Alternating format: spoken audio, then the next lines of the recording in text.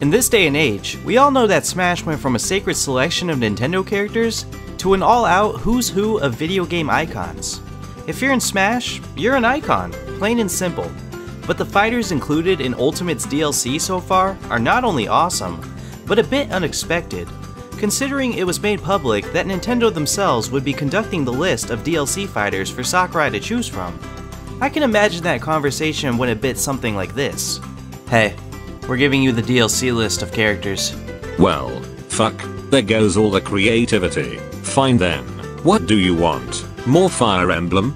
No, actually it would be pretty sweet if you could make Joker, Banjo-Kazooie, and the Dragon Quest heroes. So Atlas, Microsoft, and another Square Enix rep. You have 24 hours. Wait, what the fuck? Yeah, Nintendo's list has been nothing but some of the biggest shockers in Smash so far, and it's a pleasant surprise for all of us fans. I think it's cool that Nintendo in general has been branching out into third-party representation with the Switch, but for them to incorporate it willingly into Smash, which is probably its biggest IP at the current moment, is pretty damn progressive. But while they gave Sakurai a list, he deserves a ton of credit for giving the fans what they wanted. Banjo was consistently a top 5 voted for character across the world in the Smash ballot, at least in unofficial polls to gauge character interest, and the hero has been a long time requested character in Japan especially, the country that has almost single-handedly made the Dragon Quest franchise one of the highest selling RPGs of all time.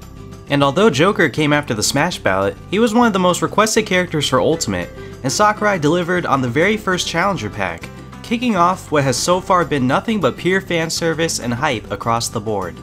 And the people wanted Goku, and this fucking guy is about as close as we're gonna get. So, who knows, maybe we'll get more similar characters to the ones people want.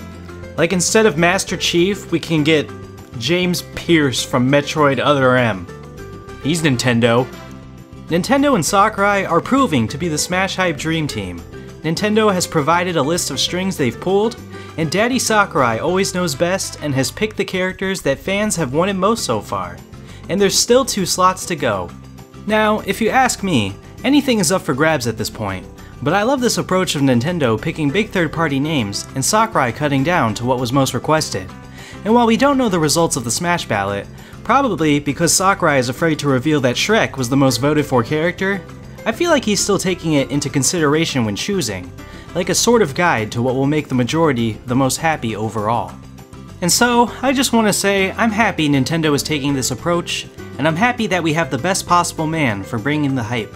Let me know who you think will be the final 2 fighters based on what we've seen, and I'll see you all in the next video. Thanks for watching, have a great day, deuces!